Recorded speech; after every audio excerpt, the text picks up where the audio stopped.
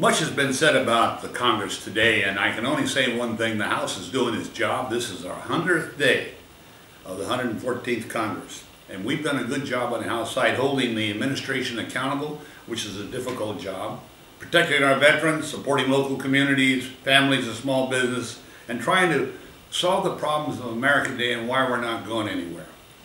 We're still focused on this. We have energy bills coming up. We're working on trying to have a tax reform bill, a transportation bill, trying to do the things I think American people ask us to do, and especially Alaskans. EPA, we had a hearing on the EPA the other day that we're trying to take away their proposed rulemaking on waters of the nation. It should be the waters of the state, and what they're trying to do is take away the state's right under Statehood Act, the Alaska Native Land Claims Act, taken away, and they control, the federal government control the waters that belong under our Constitution to the state and to the Alaska Natives. They claim that they're not going to do anything they haven't done. That's not true. So we had hearings on that.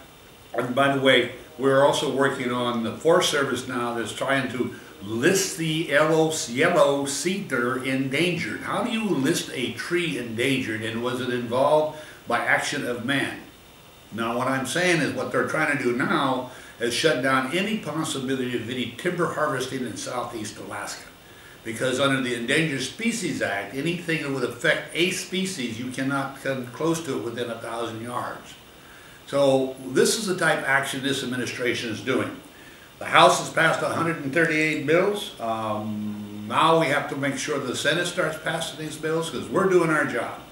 In 100 days, I think 138 bills that try to undo bad laws, bad regulatory law by a Congress is getting the job done.